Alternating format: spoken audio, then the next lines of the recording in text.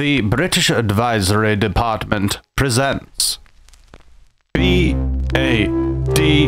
Advice.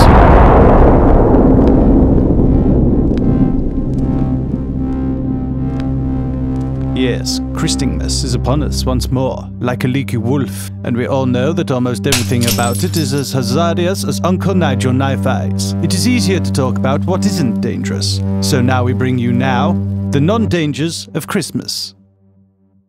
Glazed sprout pots are as integral to the Christmas meal as the pulling apart of the turkey's tail, or finding the threepence in a flaming Nora. But, unlike other food, eating sprout pots won't have you projectile vomiting your own biceps across the room 2 hours later.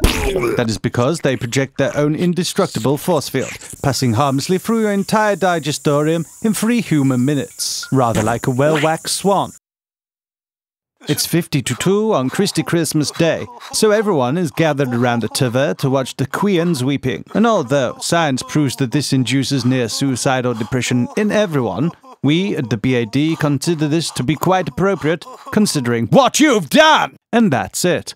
Every other Christmas thing is absolutely 100% deadly and to be avoided. The gland tree, the present volcano, and of course, Father Basilisk. You're getting turned into coal this year. You know why. Mouse eyes!